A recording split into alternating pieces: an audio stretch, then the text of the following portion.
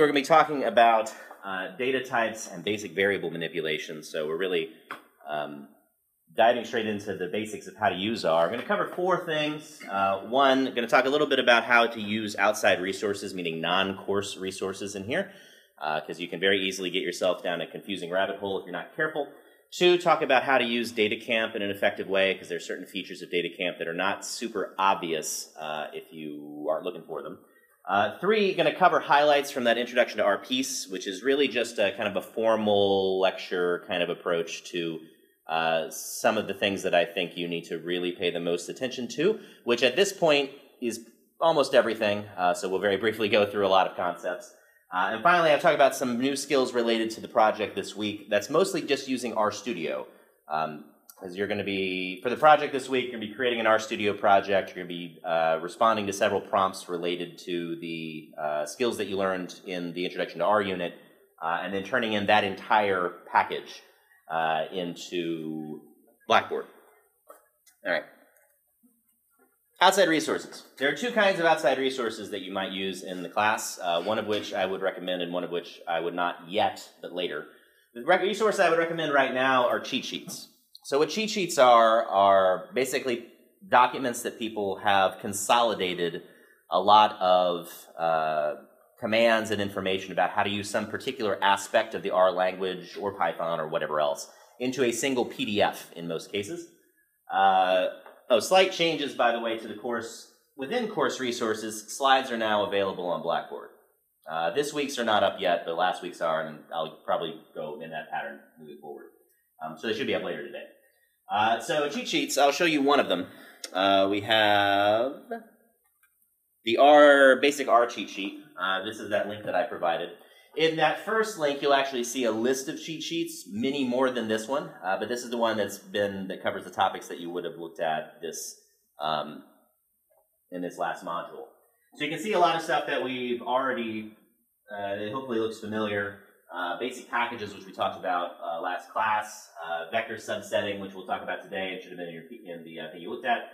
Vector creation, we haven't done most of that yet, did a little bit of loops, and so on. But these kind of documents are really valuable to have on hand as you're learning. So as we start, this basic R one is probably going to be the most useful to you, but as we move forward, this will all become very second nature. You won't need to refer to this anymore, and other cheat sheets will replace it. That have more custom information customized to what we're covering.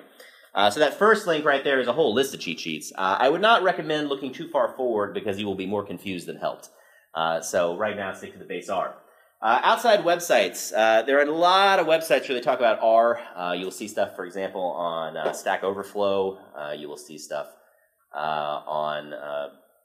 It's a very large list. So if you start Googling around for how to do blank in R, you will find a lot of resources. Right now, don't do that, because that will lead you to all sorts of alternative conceptualizations and advanced programmer ways of doing things and ways to save time, etc., which you really don't want right now because it will just be more confusing. So don't start Googling around at this point. Stick to what we talk about in here and what's in the DataCamp lessons.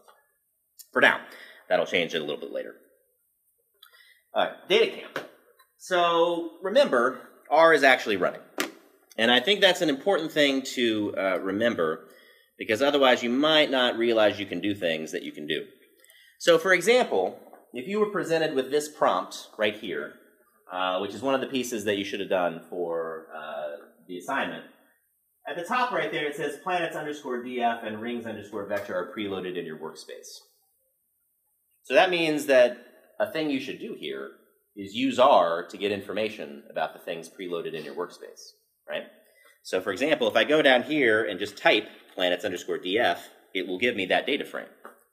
You don't have to do everything in this and just keep hitting submit answer until it works. That's a very inefficient way to do this. Instead, you want to subset your problems and do a piece at a time. You can even press Control-Enter up there to do one line at a time just to test and see if it works. So don't just rewrite program, submit, didn't work, rewrite program, submit, didn't work over and over again. Do it piece by piece down here. Does that make sense to everybody? Okay. That's all I wanted to mention there. All right. So things you learned. you're going to need these skills for this week's project, but you're more importantly going to need these skills for literally everything else we do in here. This is really the fundamental building blocks of syntax in R. How do you refer to variables? How do you make assignments? How do you do comparisons, etc.? There's a lot of slides of this, so we'll go through them one at a time to make sure that you caught it. These two up here at the top are the most important things in R. This is called, which I didn't tell you, the assignment operator. And it is how you assign a value to a variable. Okay? That first one, actually both of those, that first one is not less than minus. That second one is not equals. Do not say equals in your head when you see that symbol, because that is not equals. These are both pronounced gets. So if you see a variable name and that symbol 2, like you see x and that symbol 2, then in your head you should think to yourself, x gets 2. Don't think x equals. Because if you confuse that, later down the road when you actually try to do comparisons, you will use that equals incorrectly. Because that is gets. These comparators right here, you did less than and greater than, right? And what happens when you do less than or greater than? What does it tell you? What does that return? True or false? Boolean values. So the problem is, if you use just equals, you're using assignment, you're not using comparison. To actually compare if x is equal to y, you use two equals in a row. Okay? So that's why that is not equals. That's why that symbol is gets. Do not confuse them. A very common early error that people make is that they use an equals and they use a gets instead of an equals. And the reason that that's hard to diagnose is because it will not throw an error. It will work. Because the value of x gets 4 is always true. Because it worked. So that will always return true, even if these two values are not actually equal. Does that make sense? So, gets, in your head, gets, not equals. Yeah?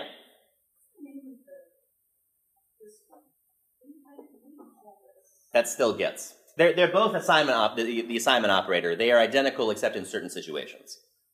So the difference is that the less than based assignment operator can only be used as its own command, whereas you'll see that other assignment operator inside statements sometimes. You can't use the first one inside a statement. So we'll see examples of that. But otherwise they're the same. Yeah.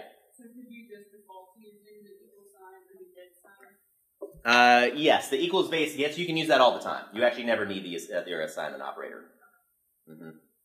It is generally good form, though, because of the reasons I just described. Yeah, easily confused. This is also, you might remember from last time I talked about there's an R way to do things. So using the equal symbol as your gets operator is not the R way of doing things. So in programs, you'll typically see the other. These guys, you did less than greater than. I mentioned this is equals. This is not equals. This character right here, what is that? It is not an exclamation point. What is that? It looks like an exclamation point, doesn't it? When you're a programmer, that's called bang. This is bang equals. Okay? So I will say that a lot. I will not call that an exclamation point, and we will see it many times in the future. Okay. Output. This is an important rule which is not always obvious. Output does not get assigned to a variable unless you tell it so. If I just type the letters, if I take a data frame and I add 4 to the data frame, it does not assign 4 back to the data frame. All it does is it adds them together and then it spits it out in the output for you. You have to use assignment to get that to save somewhere. So let's see if we can do an example real quick. If I have x plus 4, I need an x gets 4, x is value 4, and I do x plus 4, it spits out 8. But what is x? It is still 4. So that leads to a lot of times you'll see a construction that looks like this. X gets x plus 4. That's more obvious right now, but when you get to data frames, it's easy to forget. When you start doing things like summarizing data frames into rows and getting output history, you have to save that output in order to keep it. Otherwise, it just disappears forever. It stays in the console and never goes anywhere else. Okay, those are basics. Data types. You will sometimes see the term atomic class for this. Atomic classes include numeric, logical, factor, character, and complex. We didn't talk about complex. This is for imaginary numbers. We don't use it much in stats. So numeric, two types. I mentioned one last time, floating point, which has the decimal place, and integers, which have no decimals. Sometimes you will see this indicator right here, this capital L, to indicate an integer. It doesn't actually mean anything other than to force an integer. So for example, if I just type 4L, it's a 4. But that's a 4 to indicate it's a 4 as an integer.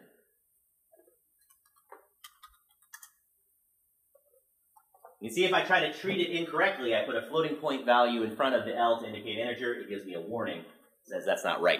But, note, it does not throw an error. It still returns an output. It still returned 4.5. It just said, you didn't mean to do that. Learn to pay attention to errors. We get in really bad habits as novice casual computer users to say, oh, look, there's an error. Okay. Without reading the error, without parsing what it means, without trying to figure out where it came from. That is a habit you need to break. In this case, if you see this warning, even if you got output, even if you have results, and this is real important for stats especially, if you have results but see a warning, then pay attention to the warning. It could be very important. Okay. Those are numeric values. We also have logic, also called Boolean values, always all caps, true or false. These are called reserved words. What a reserved word means is that this is a word used in the R programming language for one purpose and one purpose only, and you cannot repurpose it. Now, importantly, I'll do it right here. If I type true, I get true. If I type lowercase true, I get error. True is a reserved term. Note, I can do true gets false, and then when I type true, I get false. However, I can't type true gets false, because it recognizes that's a reserved word and is not allowed to be a variable name. Okay? Now, why that's important is because there are very few reserved words in R. You can accidentally overwrite a function with whatever you want. So there's a function called mean. Actually, you can't overwrite mean. There's a function that I think you used a function in there before. Use cbind. I think you can actually overwrite cbind. Let's find out. I'm gonna cbind old cbind. I've actually never actually tried this, so we'll find out. Cbind gets true. Ha! We did it. Cbind is a way that you add a column to a data frame. And I just rewrote that entire function and made it return true. Because cbind is not a reserved word. That's the difference between a reserved and a non-reserved word. You can overwrite a lot of things you don't really want to overwrite in R. So, if you have to create your own variable names, which will happen later, check first to see that if it's something else. Because if it's something else, you don't want to replace it. Okay? I got rid of cbind. No, we don't need cbind later. So until I restart R, cbind is going to be redefined as true, which is very bad. All right. Factors. Factors are kind of a weird data type. They come specifically from the fact that R was designed by statisticians. It's a kind of a strange thing to exist because it really is actually another data type. And you can actually decompose factors into other data types, which makes it kind of a weird hybrid thing. In fact, if you use type of, which is the way to figure out the function that you use to figure out what kind of atomic class something is, on a factor, it will usually return integer. Because what happens when you assign something to be a factor is it will take all of the labels, it will recode them as numbers, and then give them labels with the text that they previously were. So if you, for example, have experimental and control as two labels in a variable, and you call it a factor, what it's going to do behind the scenes is renumber that 1 and 2, and then assign the label experimental to 1. No, it'll assign the label control to 1 and the label experimental to 2 because it does it alphabetically. So it's kind of a weird data type, but you need it because if you want to do analyses like ANOVA-based stuff, then it's going to expect factors. And if you don't have a factor, it's going to throw an error. So we have to use factors. But usually, yeah, we have this combination. The data type itself is categorical, nominal, ordinal kind of data. But the value itself will become an integer as a signifier, and then it will have a text label, a character-based label. Characters, you're going to use a lot of, also called strings. In most languages, these are called strings. In R, these are called character vectors. They are always surrounded by quotes when you define it. Single quote or double quote is fine. You can actually use this as a way to include quotes in a string. if you do single quote, single quote, you now have a string with a double quote in it. Make sense? So if we go back here, you will also notice that R handles this by using backslashes. This is called an escape character, and it's the way that to create special symbols that otherwise you wouldn't be able to create. So, quote. Yeah, it won't work like that. But if I do quote, backslash quote, backslash quote, backslash quote, backslash quote, quote, now I have a string with 4 quotes in it. You see the difference? This is called an escape character. By the way, also important thing that I just remembered that casual web users or casual computer users don't always remember, / and backslash are different. So which way the top leans, don't confuse them. So in this case, this is a backslash because the top leans backwards. It's / at the top leans forwards.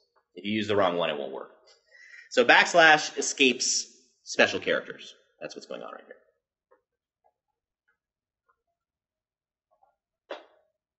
And then we have complex. But we don't use imaginary numbers in here if you need to do really crazy operations for whatever reason.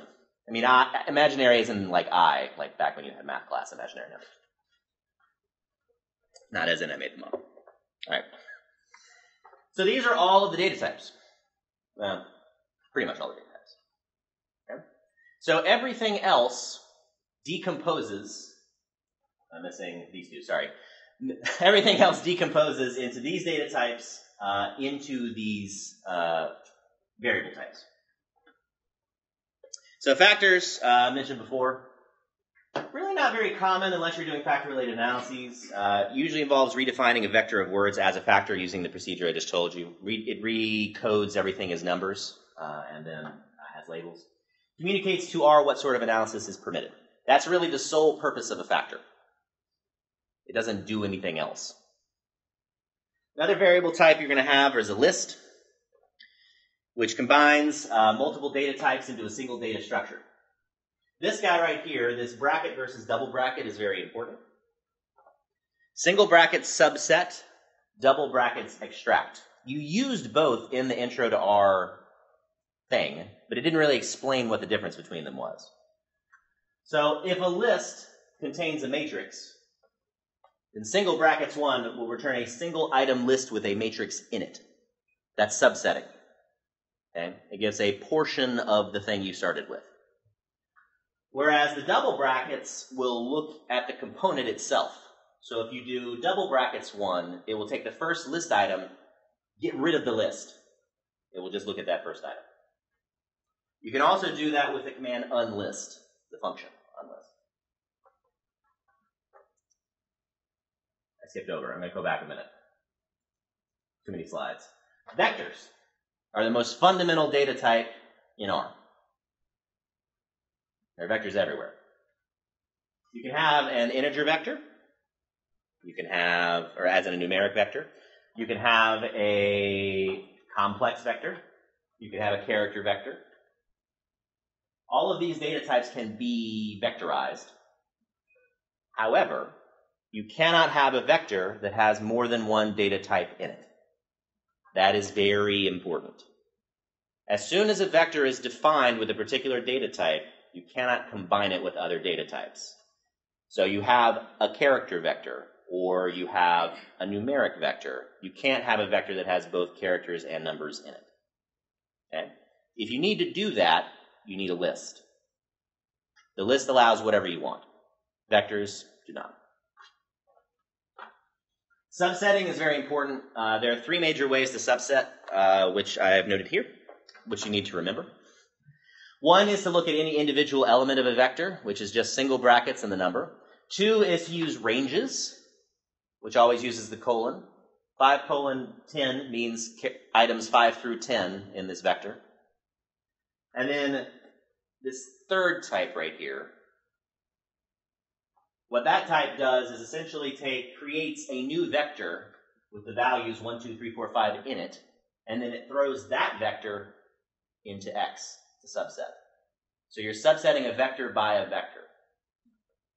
That also illustrates a broader concept that is really important. which is that everything returns something. And that thing that's returned, you can do whatever you want with it. That's the flexibility part of R. I can do an operation, assign that to a value, and use that value in another operation, regardless of what it is, 100% of the time, without limitation. So, for example, if I were to create a correlation matrix using a command that creates literally a correlation matrix, I can say, well, you know what? I'm going to return the p-value in the third column and the fourth row, and I'm going to assign that to a new variable and do something else with it. That's the kind of flexibility you have with R. So, to illustrate why that's important is that because that means you can nest functions however you want. I can say, let's see, I want a subsetting vector. I'm going to call it numbers 3, 4, and 6. Too many spaces. Now I have a subsetting vector which has values 3, 4, and 6. I can pass that into another vector. Let's call this vector 1, 2, 3, 4, 5, 6, 7, 8, 9, 10. I can do v and subset by subsetting vector. That is identical to replacing that with the same command.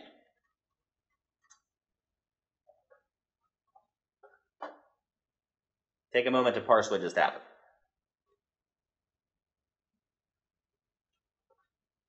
If I can make this bigger. Nope.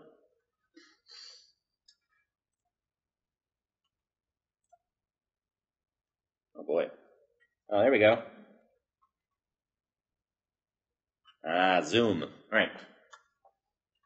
So in this case, I created a vector, in this case a numeric vector, called subsetting v. I created another vector with values 1 through 10, which I could have just as easily done 1:10, same thing. And then I subsetted v using subsetting v. Subsetting v says to use the characters in space 3, 4, and 6. So then when I called v, it looked for the numbers in 3, 4, and 6, which happened to be the values 3, 4, and 6. Okay. So if I change my v, let's do it into 10 to 20. What is this going to return this time?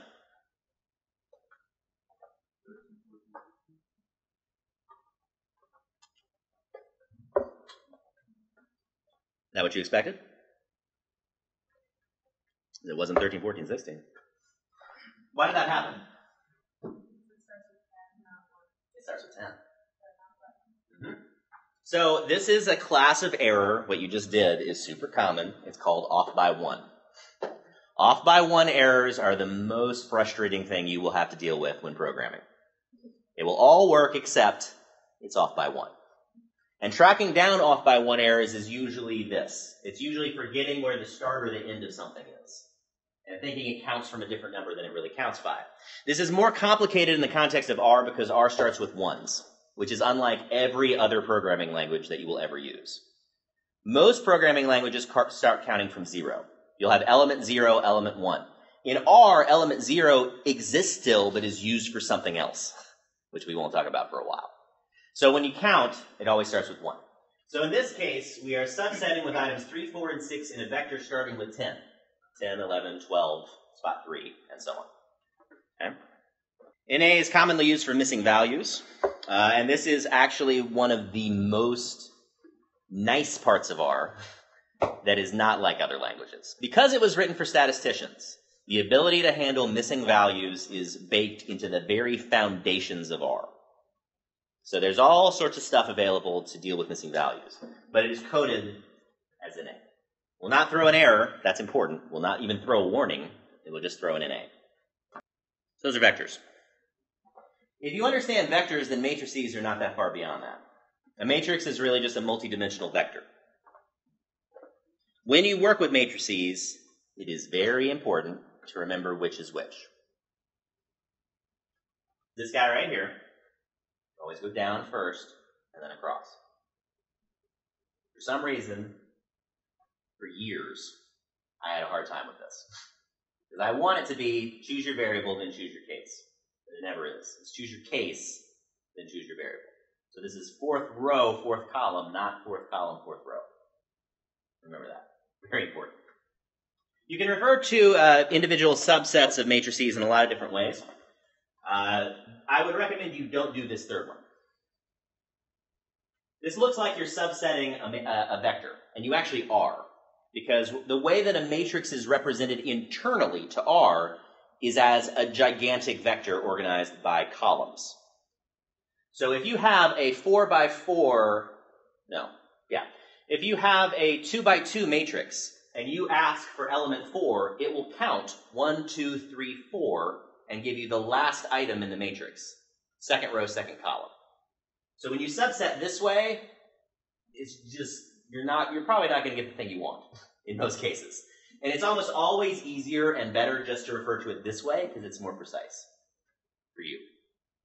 Because then also if the matrix changes shape, that will still work and will still refer to the thing that you want. Yep. These first two are important because they basically tell you how to subset entire rows and entire columns.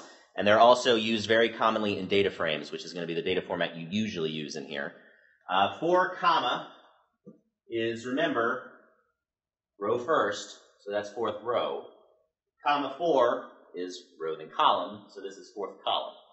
This also then in a data frame means the fourth variable. So if you need to return the fourth variable and you don't want to name it, you just want to number it, then that's how you get it back. A lot of common functions used on matrices. Row sums used, I think we used all of these. Maybe you didn't use means. You definitely use sums, row sums, call sums, and you definitely use binding, row bind and column bind.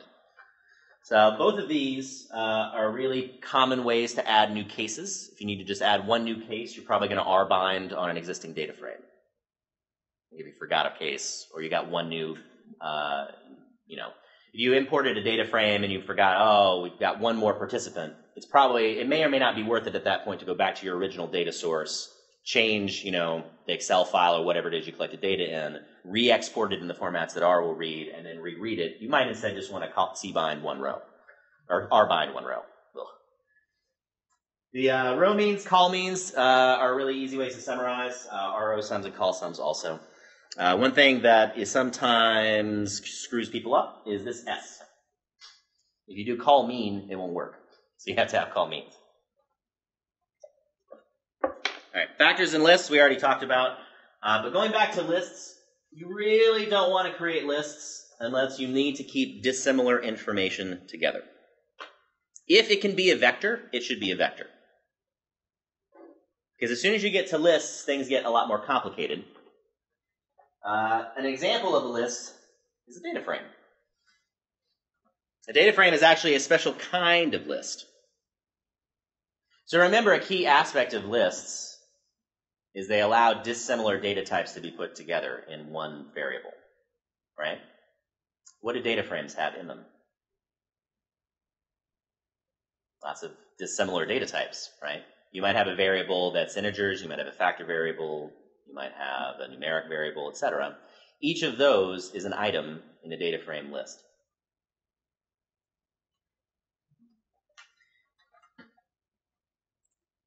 So I'm going to combine a couple of vectors together and create a data frame real quick.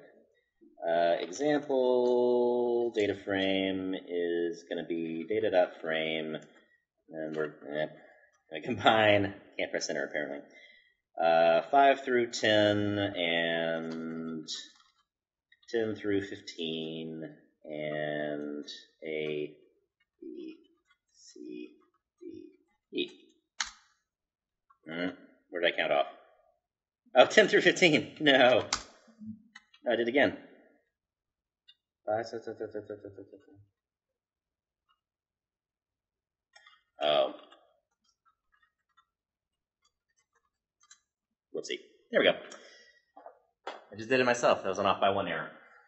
So, I just made a data frame. We're gonna traverse this data frame a little bit, which is a fancy way of saying looking around it. This has weird names. How would I change those names, by the way? Do you recall? Names. Yeah. So we go names, example, df. Gets, what data type does this take?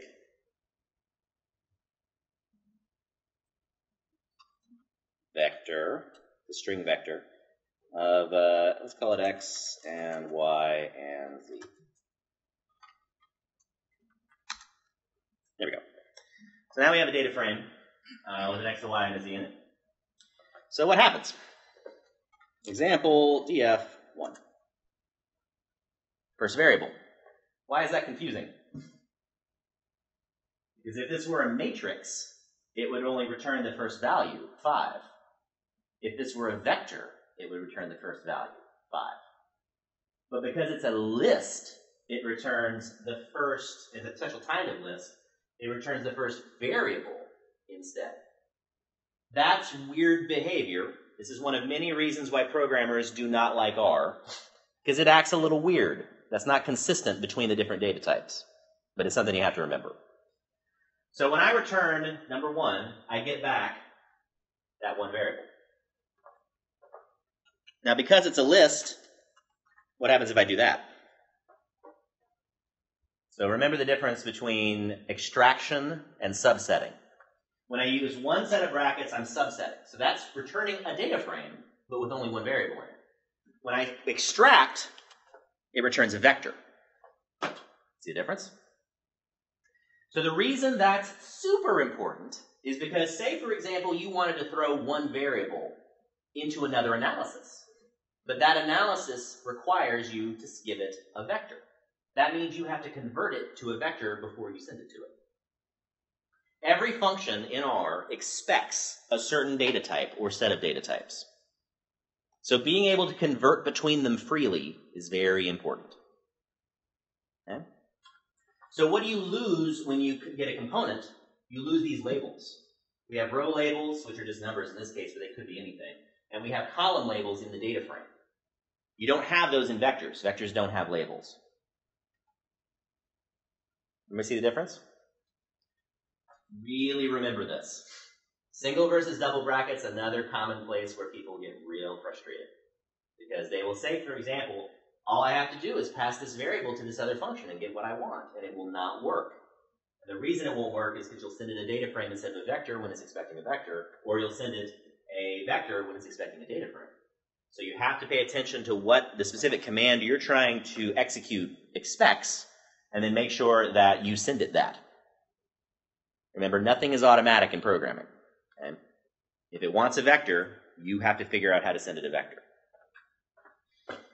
Okay, so let's continue experimenting here. What then happens if I do that? 510A. Why? How would you pronounce this? Get accustomed to saying the whole thing. Subset of example underscore df row 1. So then the other one should be a lot easier. What does that do? Subset of example df variable 1. Note a difference in behavior, again. When I return a row, it deconstructs it down to a vector, which it did not do when I did this way. When you're coding, when you know you need specific data types, don't even bother memorizing this. It's just pointless. There's so many little random things that R does like this. What you instead need to do is be aware that things like that happen and test it before you actually write the code. So if you need to refer to a row, then just jump down to R console and type this until you get the one you want. Eventually it will become second nature. Eventually you won't think about it anymore. But while you're learning, test everything. It's just like in DataCamp. Don't just write a program, run it, and see if it works. Test it piece at a time to make sure each individual element, each row, gives you back what you think it should give you. And if it doesn't, then you have to fix that first. Programming is in many ways like solving a giant jigsaw puzzle, right? There's an end goal you're trying to get to that involves taking all of these little pieces and getting them all to work together just right. So don't try to build the puzzle all at once. Do it in clumps, in pieces. Take each individual requirement and do them one at a time. The other way that you'll see to refer to this, which might be a little bit easier, is with the $sign. This also returns variables. It is functionally identical, however, to this guy right here, to extracting. So we've talked about all the data types. We've talked about all of the atomic classes. We've talked about all the variable types, which is different, Variable types, data types, different things. Variable types operate within data types, so you can have vectors of characters, vectors of numerics, etc. That should all make sense now. We've been using functions. We haven't really called them functions. I don't think that the lessons actually use the word function anywhere. All a function is when you have some sort of command, like cbind that I just rewrote, parentheses, and then some other numbers. That's a function. Those pieces inside the parentheses are called parameters, and they assign different things back to the function. If we go back over to R, we can get all sorts of information about functions. Let's do row sums, using that question mark I showed you last time. It's going to give you all sorts of information about what happens. So, when I use row sums, for example, this tells me that it takes 3 parameters, x, na.rm, and dims. Okay? These equal signs right here mean that these are defaults. So if you don't put in na.rm, it will use false as the value. That's what that means. You have to then go down to the argument list to figure out what those parameters do. So if you know, for example, that you need to use call sums for some reason, but you're like, I don't know what that does. I don't know what it takes. I know nothing about it. This help file tells you all of that. Right here, you can see X is an array of 2 or more dimensions containing numeric, complex, integer, or logical variables. So, array is a way to refer to any multidimensional set of information. So that could be a matrix, or it could be a data frame. And it tells you what type of data types it will look at. So you need either a data frame or a matrix containing numeric, integer, or logical values. So that's what you need to format whatever it is you're doing in order to give it to X. Okay? And again, you can use this here as a matrix because a data frame is a list that acts like a matrix. Very frustrating. But it would work here too. You can also see na.rm. This is actually remove NAs, which really means remove missing values. By default, it's set to false. You can see should missing values, including non, which means not a number, it happens when you do things like divide by 0 or mathematically impossible things. Be omitted from calculations. By default, the answer is false. It will throw an error if there's missing values present. And dims is the dimensions are treated as rows or columns, and you can see more information about it there. In practice, you probably won't need to bother with secondary parameters unless the function's not doing what you want it to, and then you should look into it. Anything that doesn't have a default value, you have to put in, or it will throw an error. So you can see only the X is required. And that's the way you did it in lesson 2. You did it as row sums, parentheses, thing. And it spits back row sums. Okay? We can do it here. Example df. Uh-oh. I have to matricize it, don't I? Man. No, I can't matricize it either. Oh! I can't do sums because there's A through F in there. So if I do this and subset by variables 1 and 2, there you go. And then we get row sums. Man. So hopefully that logic, what I just went through in my head, made sense, because that's what you're going to be doing a whole lot. So if something doesn't work, interpret, try to figure out what's going on, run multiple tests, and get down to what you want.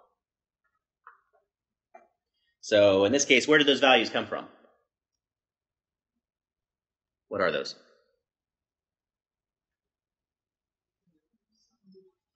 Yeah. Well, again, read this. Sums of rows in example DF subset by columns 1 and 2. So that took those 2 columns up there, 5 plus 10, 6 plus 11, 7 plus 12, and so on. That's where that came from. And it returned it as a vector. Okay?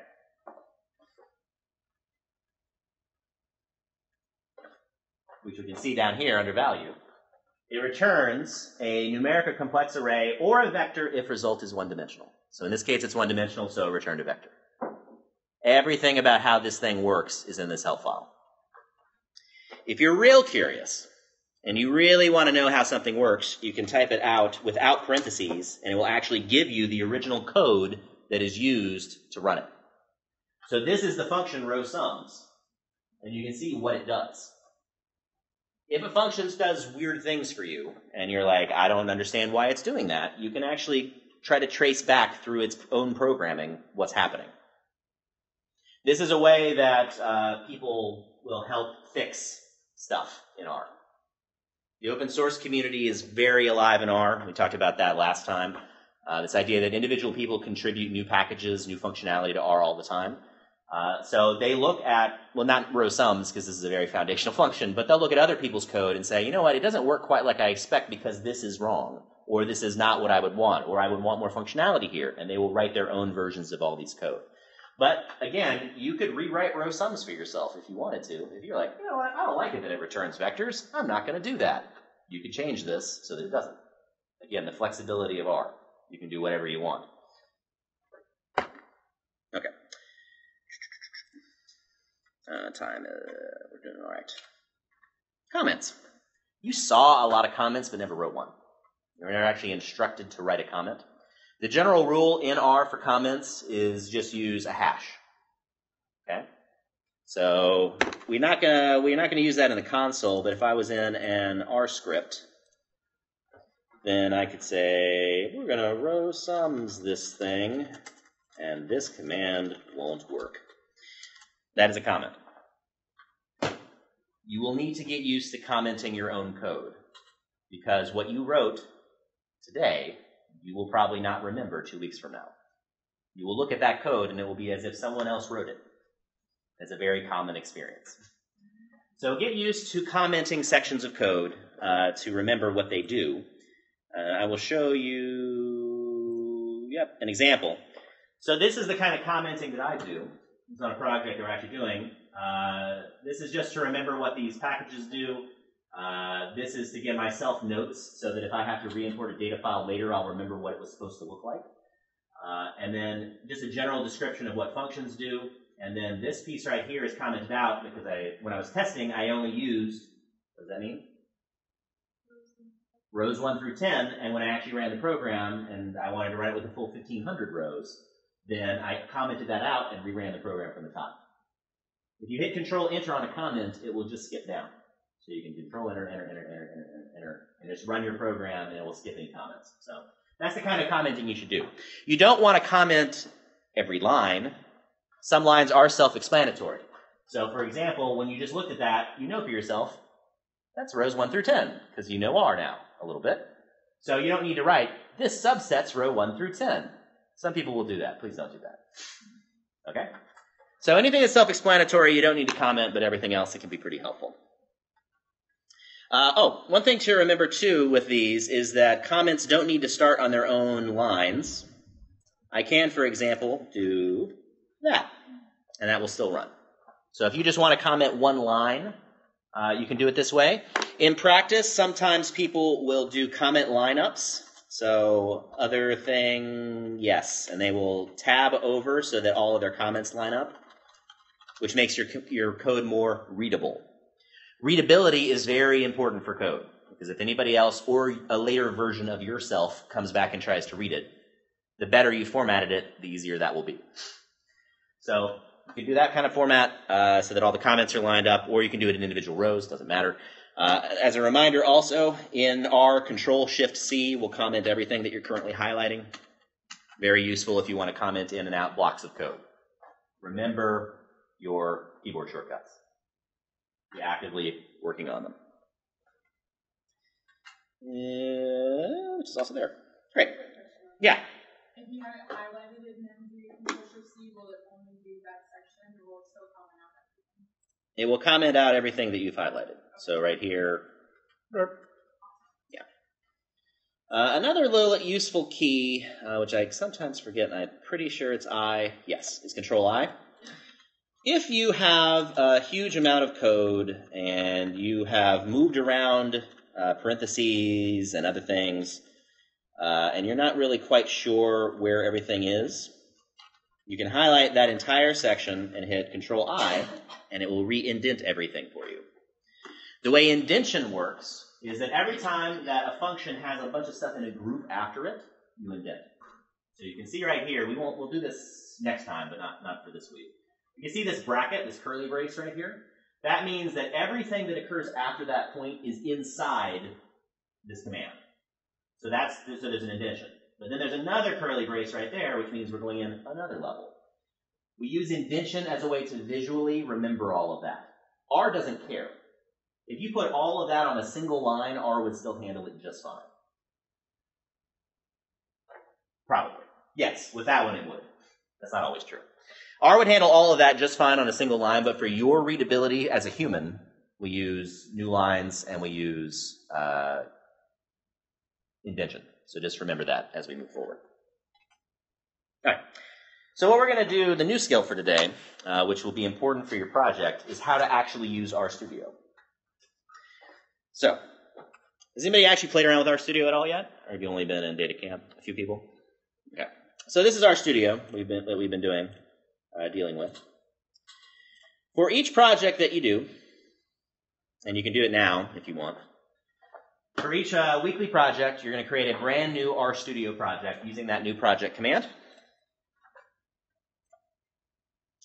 You're going to create a project in a new directory. You can create an empty project in that directory. This page is a little bit weird. Oh, and if you don't know what a directory is, it's a folder. They're the same. What we're going to do here is create a project as a subdirectory of something, and then create the directory name in different places. So I would recommend you just put them all in one place next to each other, and then just create new directory names for each week's project, just as a way to keep organized. And also make sure if you have Git installed, you'll be able to check that box to create a Git repository so you can commit the stuff that you're working on. I'm not going to do that right now because I already have one. That will create this interface, and without these folders. And what I would like you to do in every single project is create these 5 folders within your project. R, data, output, docs, and figures. It's a good habit to stay organized in R.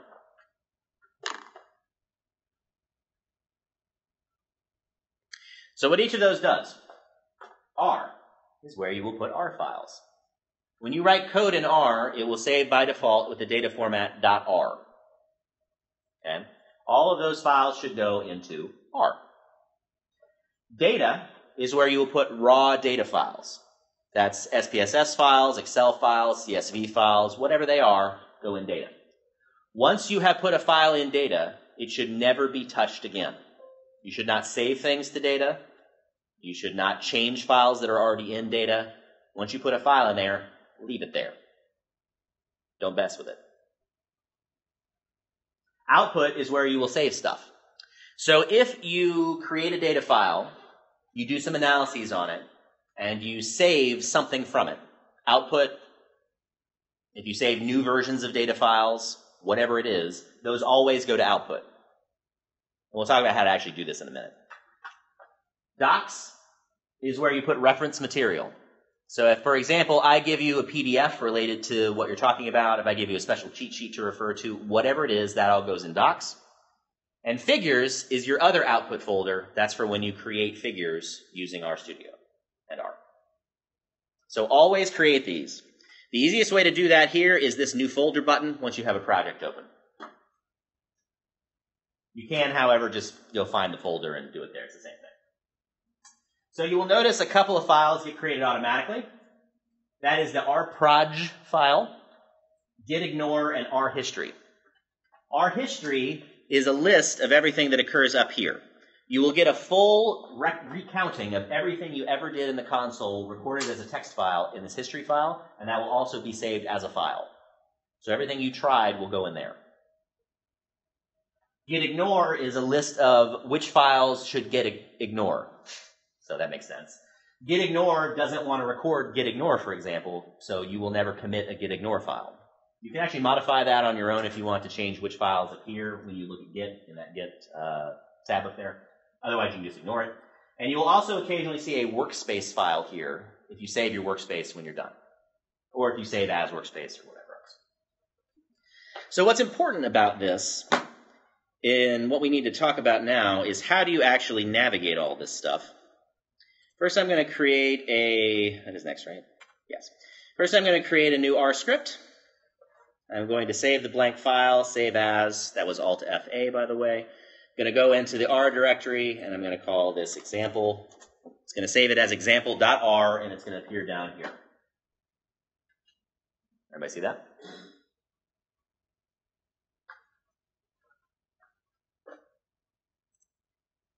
I put that specifically into the R subdirectory. Now, this creates a problem if we need to refer to folders that are not the R folder. Okay? RStudio operates on a principle called working directories. And the working directory is where everything that, if I need to refer to the file system, where is stuff? So for this, once I have this file open and saved, I can go to Session, Set Working Directory, to Project Directory, or to Source File Location. You're going to want to set it to Source File Location. Okay? That's going to create a command. It's going to run down here. You can see in this case where that ended up looking like. And it's going to point to R. This is where there will be a PC versus Mac difference. Possibly. I'm pretty sure. If you need to refer to a file, you have to do it via a string in R. You can see right here what that directory structure kind of looks like. This is a string. You see the quotes, right? So this is a character vector. So these strings points to tilde, which really means your home directory. Slash, in this case, teaching course name, example projects, to example R. Okay? If you need to refer to files relative to where you are now, you use a dot, a single period. So tilde refers to your home directory. Don't do that. Instead, use a dot. So a string referring to my current directory, for example, would look like dot slash.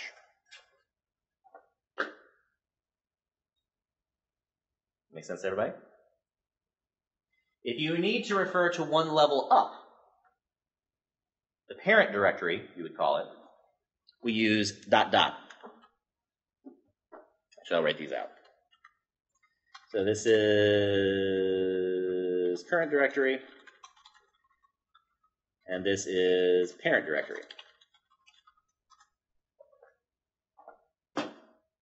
So, if my working directory is set in the R folder, how would I refer to a data file called data.csv? What string would get me there? So from the current working directory, we would cut back to the parent directory, which is the project folder. Then we would jump down into the data directory, and then we would look for that file. So that string would get us there. Why do it this way? Yeah, not just a different computer, if you just move it. If you have hard paths, which is what this is, if I decided later, you know what, I don't want to have this here, I'm going to move it somewhere else, then suddenly this code breaks because it's not there anymore. If you use relative pathing, which is what this is, if you always refer to it in relation to the R file you're looking at, then everything will always be in the same place as long as you have this project structure in place. When you submit projects, you are going to archive up and create a zip file of your entire project directory and submit it. So for it to run on my computer, it is very important that you do this. Okay? So always use relative pathing. And you'll have an example of that in this week's project. Okay? That makes sense to everybody. Very important. If I wanted to save a figure, and I wanted to call it, well, no, if not a figure. If I wanted to save text, I wanted to save a file called my.txt. Where would I save it? Output. Remember what your structure is. Docs is for documentation, so that's stuff that informs your project. Output and figures are the only things you ever write to. So output is for everything that's not a figure, and figures is for figures. Okay? Everybody clear on pathing? All right. So the last step when you do this is going to be to actually create the archive. On a Windows machine, that's pretty easy. What you're going to do is find that folder highlight everything, right-click, and go Send to Compressed Folder. That will create a zip file. It will give you a warning if there are empty directories, which is fine, and then you're going to just name that your last name and the week. And that folder, that file is then what gets sent on Blackboard. Make sense to everybody? If you're on a Mac, I think that's a little harder. But that's it. When you open that, you will notice that some of your directories disappear, and that's okay, because zips do not contain empty directories. So in this case, we only have a file in R, so that's the only thing that came back. But that's fine. This is the file then that you submit. That enables me to see a variety of things about your project. That lets me see your history, all the things that you did, so in case you did something wrong, I can try to diagnose why. If it shows you the R, it shows all the input data, it shows all the output things that you create, it shows everything. So I'll be able to get a full accounting of where problems occurred, if any problems occurred. What's going to happen every time you submit a project is I'm literally going to just open that project file and hit run, run, run, run, run. And I expect to see the output that I get on my project in yours. And if they're the same, you get 100. That's how this works. If they're not the same, then I will try to figure out why. If individual pieces are wrong, then I will attempt to do kind of a partial credity thing, like if you make a mistake early on, it screws up later stuff. That's not always possible depending on how screwed up it is. So just keep that in mind. But that is how I do these evaluations. So make sure you can create zip files, make sure that you use the correct project structure, and make sure that you use relative pathing so that all of that works.